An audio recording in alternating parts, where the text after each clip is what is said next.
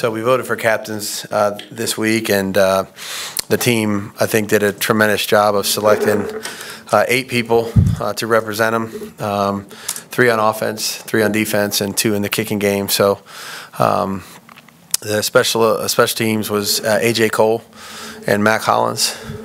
Defensively was Max Crosby, Denzel Perryman, and Deron Harmon.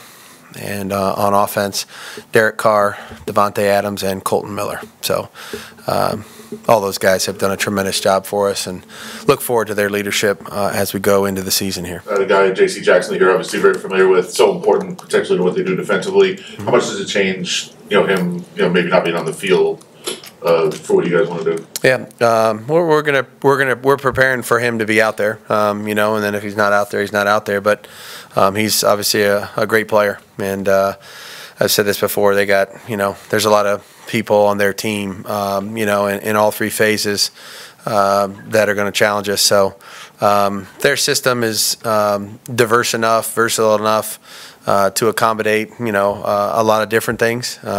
They change it up. They force you to do a lot of different things offensively anyway. So, we're going to prepare for everybody on their roster, as I'm sure they are for us.